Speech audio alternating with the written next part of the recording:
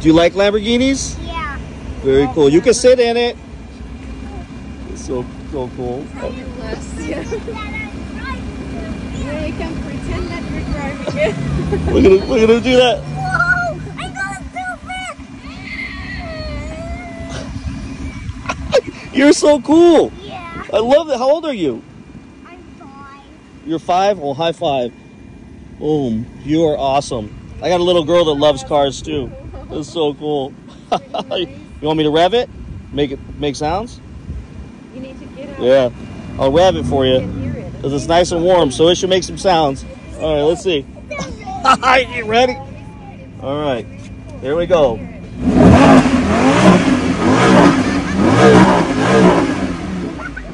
I like this sound. It's cool, right? Yeah. But it's very loud. Oh, you're great, dude. Well, what's your name? My name is Keon. Keon? Yeah. Well, nice to meet you. You too. Thank you so Awesome. much. Absolutely. Your car. Work hard and get one earlier than it took me to get one. This one. I will. Yeah. Don't go too fast because the police will. Oh, yeah. They will. You're right. You're awesome. Thanks for the smile. Thanks for the laugh. Take care. All right, bye. And welcome back to the channel, everybody. Welcome back to another new video. And today, we're going to talk about the chaos taking place in the dealerships, the Dodge dealerships, because we already know that it's been nothing but chaos after Dodge announced their EV Daytona Chargers just, earlier this week, that everyone, I mean, the vast majority of people are going, this is not for me. I don't want this EV thing. And what's really sad is the one shining, maybe possible light that we can look to would be the twin turbo 6-cylinder in that 6-pack, but that's not even coming out till 2025, meaning that all the dealers have to look forward to selling is this EV thing, and they can't even move their Hornets, they can't move those RT Hornets, those plug-in hybrids, they can't move any of these things. They're having inventory piling up like you wouldn't believe. And what's really crazy is I talked to one dealer today who says, look, I have like a red eyes, I have a red eye, I have some special edition cars, and they aren't moving. Make me an offer, Brad.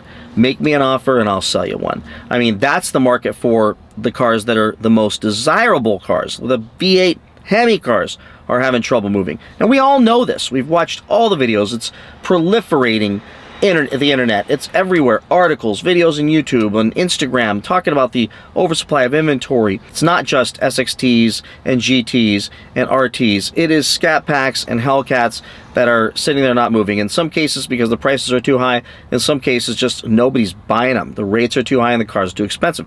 It's all about these ridiculous prices. So if they're having trouble selling the most desirable cars and now they're going to get delivered these EV things, we know how we all feel about this. We know how the vast majority of us, there's always going to be one of you that comments. You take your soy latte, you set it down, and you start typing, this is progress, you're just afraid of progress, you're just old, you're just this, I've heard it all. It has nothing to do with that. There's such a bigger picture and so much more evidence surrounding that EVs are not the answer, are not the path, are not the way. So understanding that that's where I'm coming from. I like to analyze things, dig deep in, and really try and understand. And the idea of sitting for 30 minutes or more at any charger at any point in my life is something I would rather go to the dentist than do that. It's just not going to happen.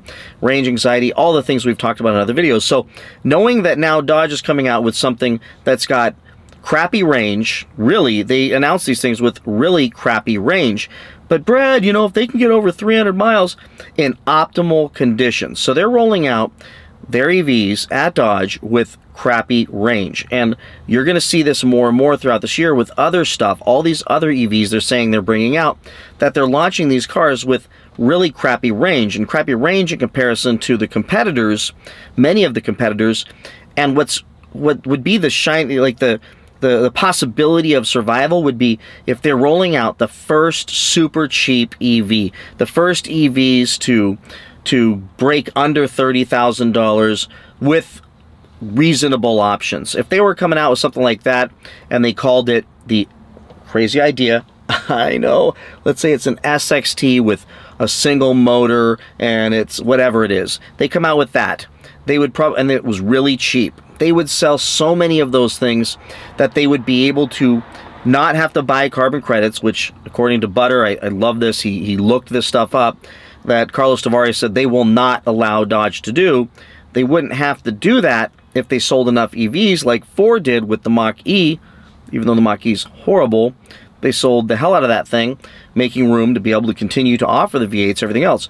So if they just kept the EV to an SXT and a GT model, not tried to go with electric muscle, which is really, really stupid, they could have sold enough of those cars for so cheap, because nobody wants a Hornet, because the Hornet's an Alfa Romeo and the Hornet's a hybrid. The Hornet is not something that's going to offset their EV credits enough, or give them the EV credits enough to be able to go and build the V8s.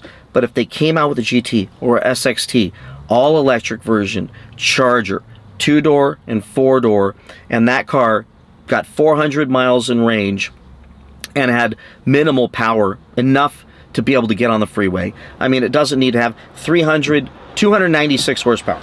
That'd be an interesting number, right? Be an interesting number. And didn't make it as freaking heavy, which they wouldn't have to do because you probably wouldn't need as big of batteries. But let's say that it was heavier and they got it to 350 horsepower. That would sell if they kept the price down, even if it was under $40,000, $35,000 to $40,000. They would sell so many of those things. Even if they lost money on those things, they could build the other cars, the fun cars, the V8 cars, the engines, the ICE cars, and make tons and tons of profit, which they've proven in the past. But instead, they decided they're going to go and they're going to try to replace the Hemi muscle car with an electric thing with crappy range, horrible top speed, mediocre 0 to 60 in quarter-mile times, and that weighs almost 6,000 pounds. Absolutely ridiculous. So with all that being said, what are the dealers thinking? Well, I went ahead and reached out to some of them. I even got an email from one, and here's what he says. And he said I could share this with you all. I'm not going to share his name, but he says, I quit Mac Hike Flowwood CDJR today. Remember that dealership with the Soldier and all the drama and all the chaos and the craziness? Well, this is interesting. It has nothing to do with management or the company, but 100% because of the future of Stellantis vehicles. Last year I was number 2 in units and number 1 in CSI scores. I'm assuming that's customer service ratings. He says, feel free to use that in a video if you want. Imagine you're a salesperson who's been able to sell one of the coolest cars in history, the Dodge Challengers and Chargers with the Hemis in them. And all you had to do is get people on the lot, get them through the financing hurdles, and they would take these cars. They would take these cars at over sticker. They were paying markups. These cars sold themselves. They were so freaking cool. They couldn't keep them on the lots until the dealers screwed with people so badly that we all decided, I don't even want to buy it anymore. It's not even worth it. Yeah, I love them, but if I have to go to a Dodge dealership, I don't want anything to do with them, so I'm not going to buy it. So before we all got sick and tired of it, before prices continued to increase, before interest rates went up, this guy's able to sell the hell out of these cars. Good salesman, sounds like he did a good job with his customers, with those scores. So now he's faced with, okay, they're coming out with some new stuff. Thank goodness, maybe we'll be able to sell them. And they come out with the EV models and don't come out with the gas models. So the 6-cylinders aren't going to be out till 2025. That means they've got to go this entire rest of this year selling this EV crap.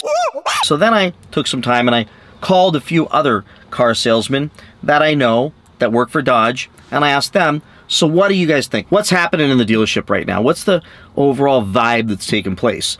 And this was shared with me by several different Dodge salespeople, different dealers who said, we're dying here. We're dying here. We can't sell the stuff we got. Salespeople are dropping like flies. They're leaving like crazy to other dealerships, other brands, where they can actually sell stuff, where they have cars that are still in demand.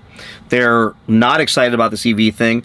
They don't know who the hell they're going to sell them to, because they're not coming out with great stats or ratings that would make us think that we have anything we could sell. So we can't say, hey, come buy this Dodge Charger because it's got more range than a Tesla Model 3. It's better 0 to 60. It's better than the quarter mile. It's got a better top speed. It's lighter. It's cooler. It looks better. No. Instead, it looks decent. I know a lot of people disagree with me. It's heavier, it's slower, it's got worse range. So they're telling me, Brad, here's my issue. I don't know what to do this year, but other than if I have enough inventory of the existing Hemi stuff, we can at least put those on sale. We can bring some rebates out. Maybe they'll help us with some incentives. We can negotiate the prices down. At least we can pull the trigger on those cars. If rates get a little bit better, we know that people will come back and buy those cars if we stop playing games with them. But these electric things, they're telling me they don't know what the hell they're going to do or who the hell they're going to sell them to, and they're worried that they're going to start showing up the dealerships in summer and they're not going to be able to sell them or give them away, and that's going to be a catastrophic problem for all of these dealerships, and especially for these salespeople who well, we beat them up pretty bad. They depend on having inventory to sell, inventory that people want, and now they're being given this garbage. So that leads to my next point I wanted to make in this video is the first thing that if I was one of these salespeople that maybe have, I don't know, maybe borderline unscrupulous behaviors and maybe a blurry relationship with ethics and integrity, the first thing I would think is, well, since now they're not giving us any crap to sell that anybody's going to want to buy, let's raise the prices on all of our Mopar stuff and SXTs, everything. Let's hold firm on that because we're going to need that inventory to last throughout the year to be able to sell that stuff. That would be logical, but my next question to several of these salespeople were, well, now that all you're going to get is EVs, does that mean you're going to start jacking the prices up again and getting stupid with the Mopar, with the Hemi cars, and start going back to stupid markups and playing all these games? And you know what he said to me? One of them said to me, he said, no, I need to sell anything I can. Make me an offer. We want to get rid of these cars. We need to move stuff. We're not even close to going back to that world. He says, even though some of our stuff is listed at certain prices on the website, come make me an offer. Come make me an offer. Right now, more than ever, we want to move some cars. We need to start getting some revenue. We need to start getting these things moving. Our lots are full. If you want a Hornet, come on in there. Bring some Monopoly money and some granola bars and a pack of bubble gum, and they might knock $10,000 off. I'm kidding, but that's how ridiculous it is. They would do anything to move those cars. So if you want to get an SXT or a GT, make your deal. Tell them what you're willing to pay. And what I'm hearing is they're willing to do anything. I was expecting this big surge in pricing, this big, huge game-playing bullshit BS to start up again with them saying, well, since you're not going to get a gas engine until 2025, we're going to hoard these V8s even longer and hold those prices up even higher. The problem is demand is so bad right now that you're going to be able to still get those cars for great deals. So I'm here to tell you all to just wait them out, wait these Hemis out, wait the Hellcats out. One of the dealers said, I had a red eye. Come on down, make me an offer. Even though it's the last one and it's a pretty awesome car, we'll make you a deal. Come down, make us an offer within reason, because that's still like the highest spec car that they've got, and they know that somebody's going to want to buy it. But make us a good offer, a fair offer, and we'll take that car. We'll sell that car. So very different tune I'm getting from every salesperson I've talked to. And for that reason, I will tell you all, you need to just wait and keep being patient. Because I'll tell you right now, they can't sell anything. When special editions, Super Bs, are going below MSRP, Mopar editions going at or below MSRP. These are great cars. They're just overpriced at nearly $70,000 for Scat Packs. So there is an opportunity to go out there and start hashing some deals. I get messages every single week from subscribers who are out there getting special edition cars for incredibly low prices, under MSRP, rebates, and they're not sticking them with add-ons or anything else. The dealers really want you to stick with their financing because they're trying to squeeze every penny they can. It's like the last breath of a dying man. He's wanting to get as much as he can out of it. But I'll tell you, it's gone. The market's gone. The market's not there, and that means we are in charge at this point. Now there will be salesmen, there will be car dealers that are going to comment and they're going to say the horrible things they like to say. But I'll tell you, the reality is the reality. The fact is the fact. The bottom line is that what they're getting in the summertime is going to be an unwanted thing. It's going to be till 2025 before we get to see that twin-turbo 6-cylinder Hurricane with 550 horsepower in the high output, which I believe will be, I think, a great car. They should have, not sure if they're going to or they did, but they should have given that a cooler name than six-pack. They should call that something better, I just think. But outside of what they call it, it should be a pretty great car. It should be a pretty fun car. But waiting till 2025 means that a lot of us, we're just going to keep going further away from Dodge. So for that reason, hang tight. You will get your Hemis. You will get them for good prices. And no, there's nothing that's coming in a few months, which I did mention in other videos, that might force the prices down on these Hemi cars. It's just the market and the interest rate and, frankly, the demand. So you're still going to get deals, even though they're not coming out with anything. And the only thing they got left to sell that anybody really wants is the leftovers from last year. And you're still going to get that deal. But you got to negotiate strong. You got to stay strong. You got to play hardball with them. You got to walk out of that dealership 2 or 3 times sometimes. You got to call many dealerships, but you will get your deal. So that's what's going on out there, folks. Salesmen quitting, dealers scrambling. They've been on calls with Chrysler all day, I believe today and yesterday, and the things that I'm hearing coming out of these calls are just underwhelming, no excitement, nothing to look forward to. At this point, it's the strongest salespeople will survive in selling whatever the hell they can. I do think this is going to help our used car values, so I'll end with that. I think our used car values, if they have nothing to sell that anybody wants, the best way they can make some money is to start going back to buying the used cars, meaning our used Hemis, our Scat Packs, our Hellcats, our RTs, and any of those with low mileage, still under warranty. You might get some decent money out of those, at least some fair money. It's not going to be ridiculous like going back to COVID times, but they might be in a little bit more demand. So you're sitting on, I think, a very stable price on your used cars, as long as you didn't significantly overpay or pay any markups before. That's just my thought. You're still going to lose some money, just not as much, because the only thing they're going to have to sell is used cars. But watch what happens when these EVs come out. And, I mean, whoever buys one, people are going to pull alongside them and just start laughing. You're driving a 6,000-pound car with a fake exhaust pipe on it. This is just horrible. That won't even go past 134 or 137 miles an hour.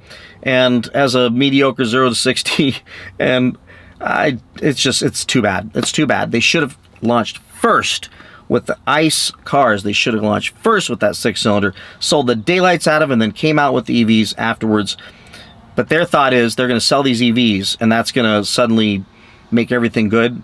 No, they should have done SXTs, should have done GTs, and appealed to the lower price range market, the basic commuter market, much better range. They would have sold those things. They would have sold them because it's a nicer looking car than a lot of the other ridiculous looking EVs out there, like that Hyundai Ioniq thing for $50,000. They could have easily $40,000 to $50,000 for that thing. They could have easily beat the daylights out of Hyundai. It's like they don't realize they have competition. They think they're the only ones out there. How are they not researching? Anyways, I gotta stop. I gotta end this video before my head explodes. Thanks for watching. Like, subscribe, comment, share this with anybody you think it could benefit. Sit tight, everybody. Stay strong. Deals are coming. Talk to you next one. Bye-bye.